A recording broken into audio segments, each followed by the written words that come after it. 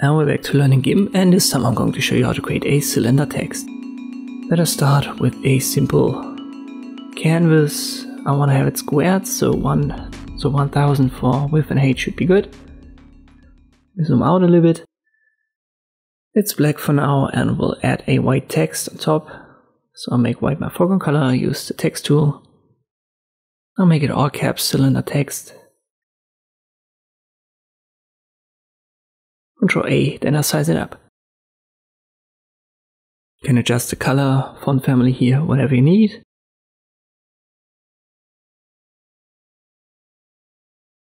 But this should be fine for our example. Next step is to use the rotate tool right here, left click on your text and set it to 90 degrees. Confirm via rotate. Put it somewhat in center. And now we want to copy this, so we'll duplicate our layer. But let me resize my window so that you can see it actually at the bottom. Because of the canvas size, my Gimp has readjusted its size automatically. I'll use this function down here to duplicate my layers.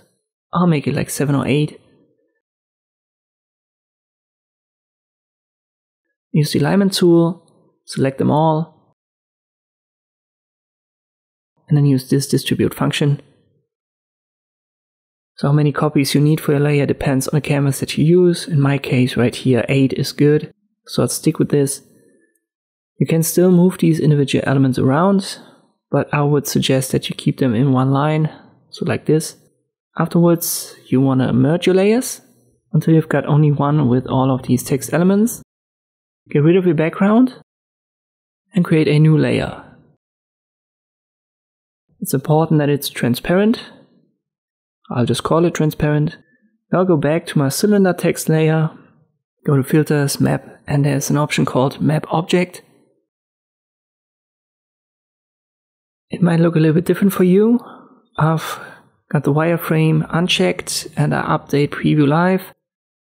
I go up with the depth fully, so it's going to make it smoother, and I've used map to cylinder. I add it on a new layer and I get rid of the transparent background right here. So these are the basics that I use. Let us go to cylinder first.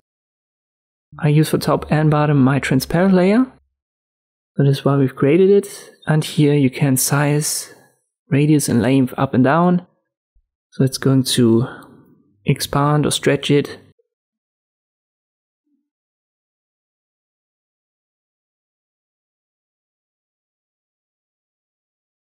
Orientation, you can adjust the position of the text and the position of the entire element. So position right here in the 3 dimensions does this.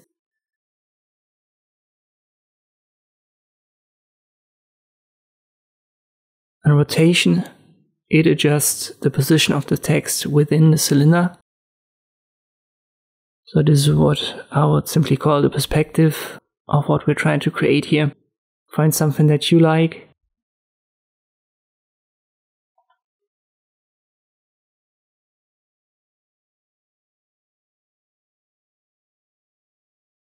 I'm going with this. Now let us go to light. The light source color doesn't have that much of an impact, but we want to have directional light.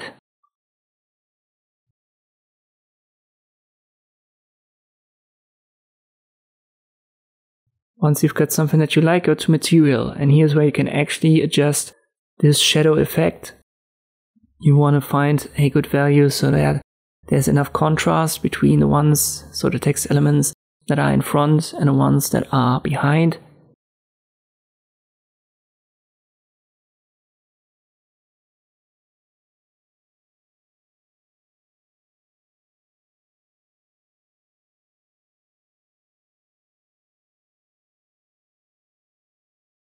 Highlight and specular doesn't have much of an impact here for me, but the other 3 values, they are impactful. It's a little bit of guesswork.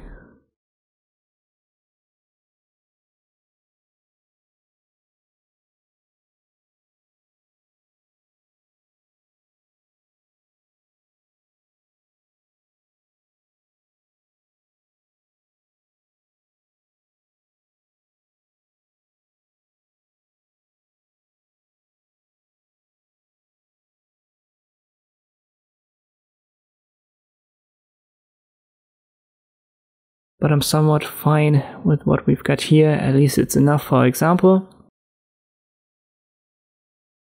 Maybe I'll adjust the orientation just slightly so that we can clearly see these text elements right here in front.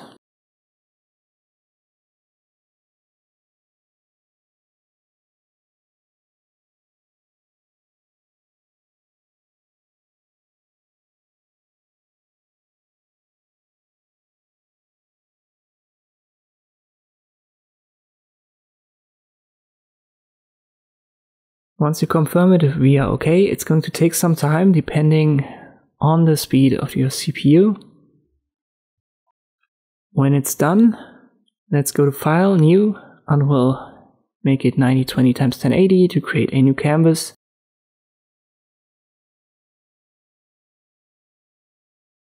It's black for me. Then I go back to the square one. I copy my cylinder layer and then I paste it right here in my new canvas.